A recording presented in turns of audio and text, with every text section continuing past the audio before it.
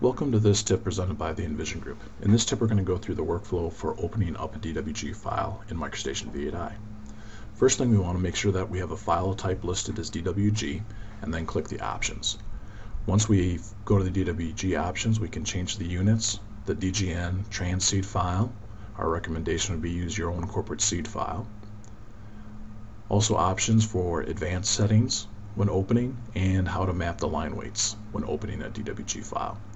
The DWG open options can be saved as a DWS file and reused later.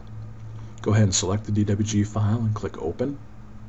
We get an alert box here to make sure our units are in match.